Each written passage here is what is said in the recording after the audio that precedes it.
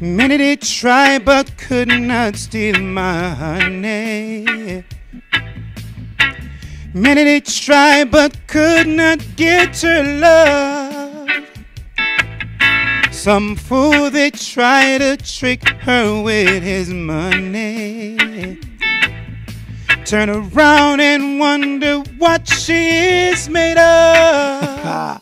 Wagwan, wagwan, reggae people. Now I know a lot of you guys are going to be like, hey, why didn't he just sing the entire song? We were enjoying it. But for copyright reasons, I will not. I cannot. I mean, you guys want me to stay here and teach you guys, right? You guys want to learn a lot about reggae. I mean, this is why you called me back here, isn't it? Of course. Now, I'll try to leave a link to the full song down there in the description. Or you can just go ahead and type in Groovy Little Thing by Beres Hammond, the maestro himself. This song I consider to be one of the greatest two-chord reggae songs. Alright, if not the greatest. I mean, hey, I know a lot of people are going to come for me, but hey, listen. Beres Hammond, Groovy Little Thing. Let me show you to play this one. Grab your guitars. Let's go. Alright, so now that we are zoomed in, I want to take a minute to welcome all my new subscribers and all my new viewers. Alright, and all those who are just passing through. To all my subscribers, to all my supporters that have been here with me from the jump, thank you, thank you, thank you very much. Thank you for being here. Now, guys, remember, in order for this channel to grow, I'm going to need you guys to hit the like button. Do not skip the ads.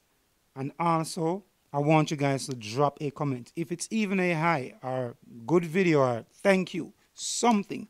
Don't just watch and leave. Now, this song is in the key of D major, and we are playing from 1 to 5. For all those who know about chord progression and know how to form these chords, all right, all those who have been learning from me for the longest, you already know the song, right? 1 to 5, D major, all right.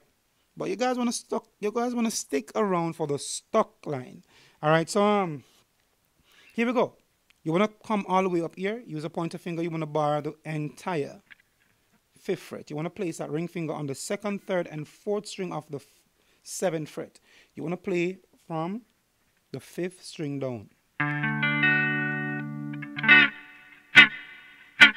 And I'm going to take the time out to let you guys know that I'm using a line 6 pot go.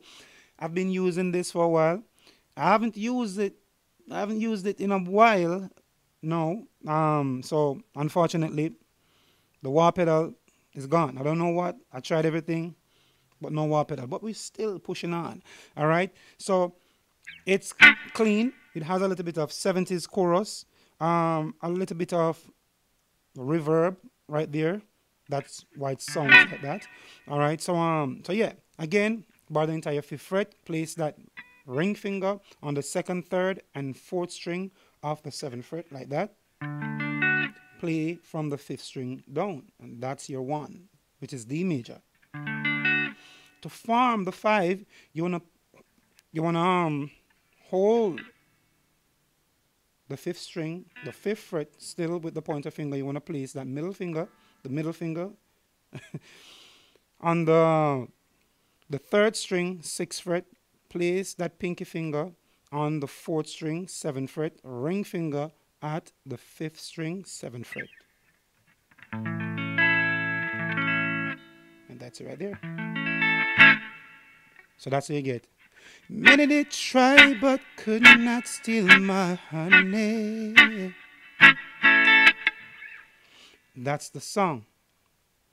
All that's left is for you to add a little bit of flavor, a little bit of whatever you want to add to it, like a, you know, those little slides and stuff. All right. Now, as it relates to strumming, as long as you guys are not doing, you are good. All right. You can choose if you want to just play one strike, just like that. Every now and then, if you feel, you can do a little bit of.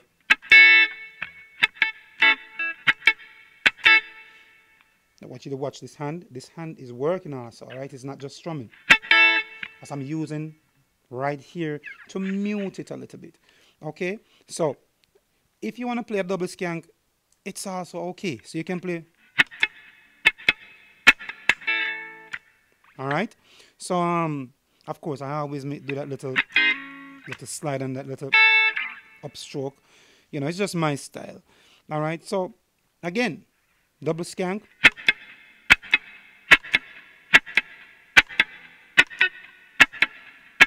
You can do that as well as you can do.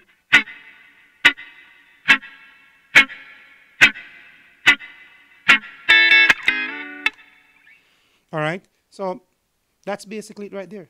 That's the song. All right, if you have any questions as it relates to strumming and chords, drop it down there in the comment section. All right, so on to my favorite part, which is the stock line. So you're going to play the stock line as if you are playing the A major. You're going to play the A major scale, which is... All right, so you want to start there.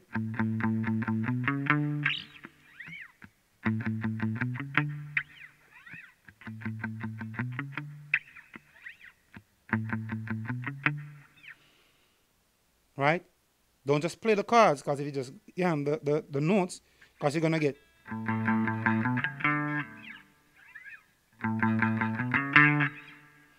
Listen to the difference.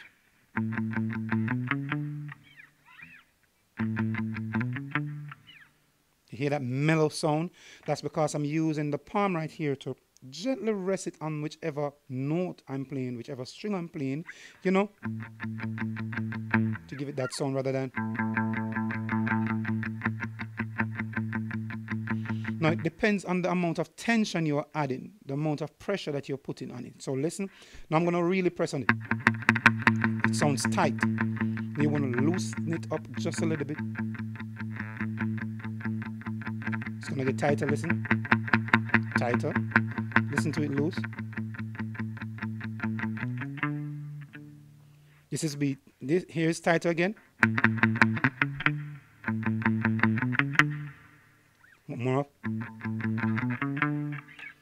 You know, just the right amount. All right, so of course, I know you guys wanna, you know, took a little bit long right there, but I just wanted to make it clear. So now you wanna play 1, 2, 3, 4, 5. Right on the 1. So you wanna play 5 times on the 1. Then you wanna move to the 2. Okay. So that 2 is up there at the 7th string, at the 7th fret, same string. So, okay. Then you want to jump down to your 4th fret, 5th string. And then the 5th fret. That's where you finish. So, again. When you're going to play the next one, you go. So the first one is going to be 5. 1, 2, 3, 4, 5. Then the second one. 1, 2, 3, 4. Okay, so you groove with it.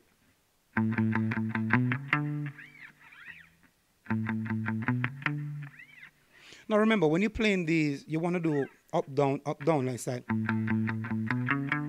Much better.